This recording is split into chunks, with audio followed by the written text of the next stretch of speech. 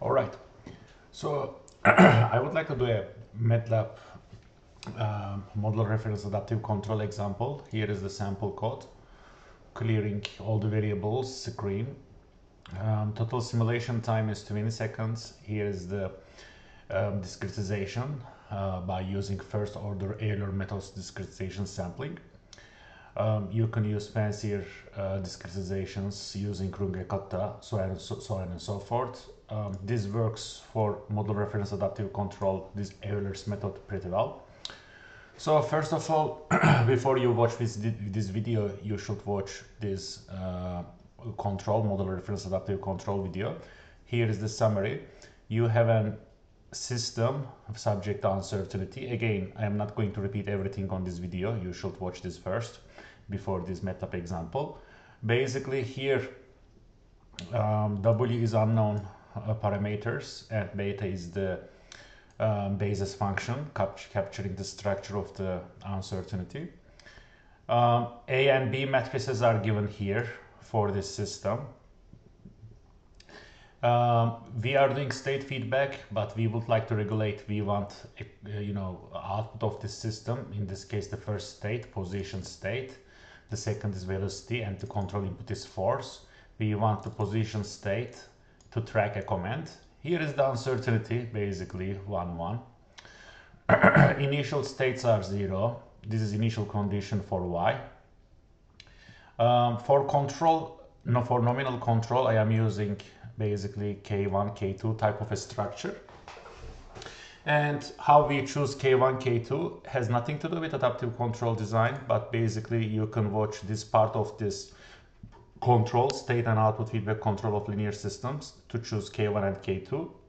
You choose K1 to make A minus B K1 Hurwitz, and you choose K2 to satisfy this condition for command following purposes. I am using a feed-forward type of an architecture. You can also use integral based of approach, which is presented here in this portion, integral approach state feedback part of this video.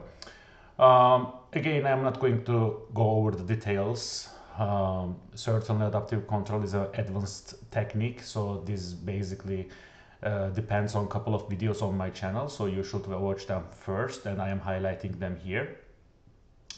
So basically to choose K1, I use pole placement. I would like to place poles to -1 and -2, basically poles of A minus B K1. Why pole placement? Well, you can use pole placement, which is covered in this video, or you can also use LQR, linear quadratic regulator, optimal control. I also have this on my channel. For simple, I am using this place command, pole eigenvalue placement technique. More details, if you want to learn the details about how to use this place command for pole placement, you can watch this video. Turning back to the adaptive control, then I am choosing K2 to satisfy this condition here. Sorry, I am jumping between these videos. I think you should know, if you want to learn details, how you can find them. Gamma is here, adaptation gain. Initially, I would like to start with 0, and I would like to start no uncertainty whatsoever. So I want first, I want you to see the nominal control performance in the absence of uncertainty. Some initializations. Here is a simulation environment. Beta is the basis function. Command for 10 seconds 1 or reference. Then the remaining 10 seconds -1. You can apply another command. U is the control signal. Here is the adaptation. Right now gamma is 0, so adaptation does nothing.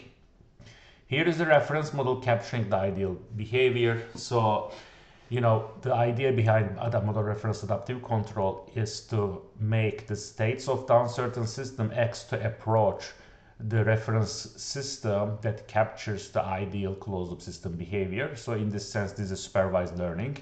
So details are here. And here is the actual system. X stat equals to X plus BU, W transpose beta, exactly what you see here.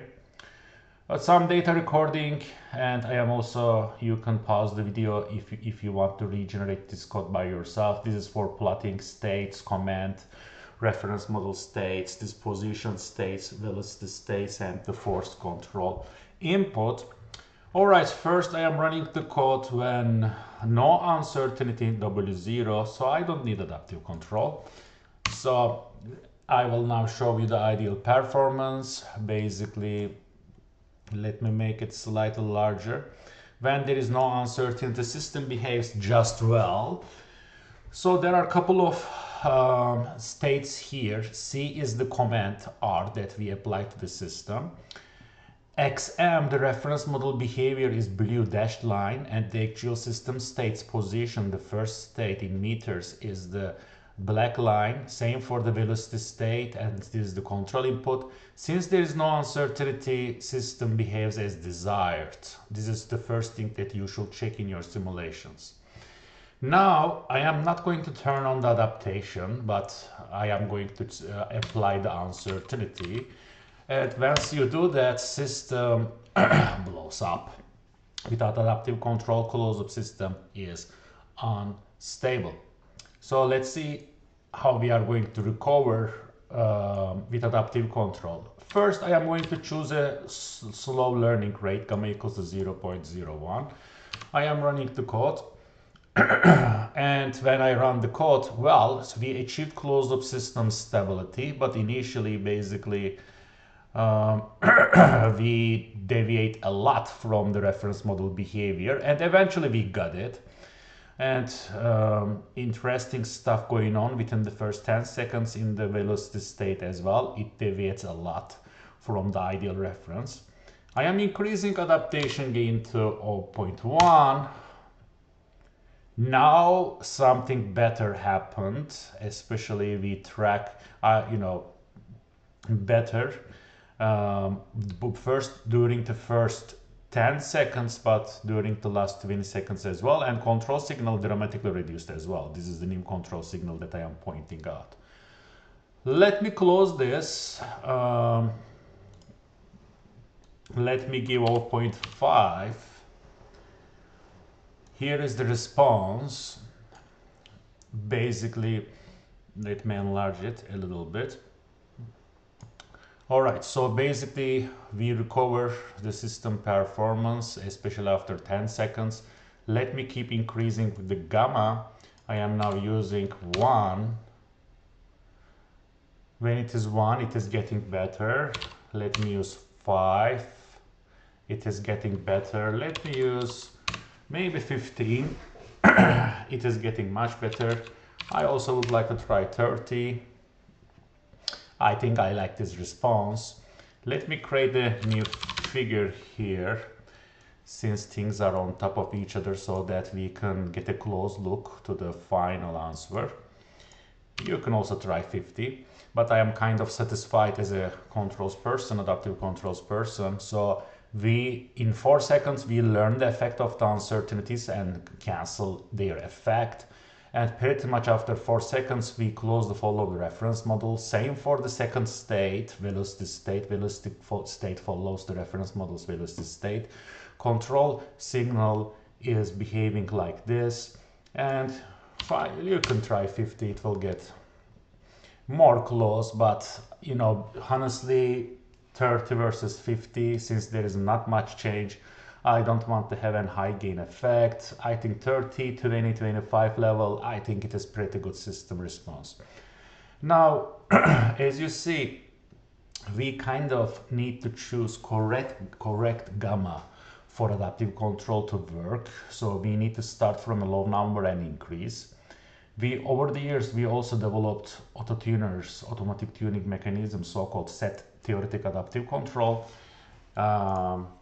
Set theoretic adaptive control. You can go to Google Scholar, search for Yucelen.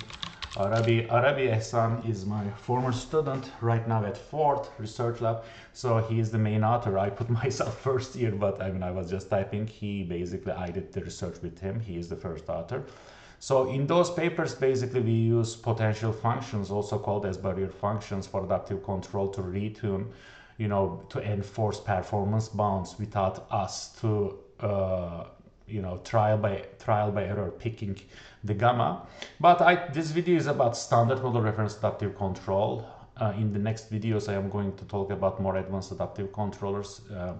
But for now, I hope within the textbook level model reference adaptive control introductions Matlab video is helpful for your search. All right, take care.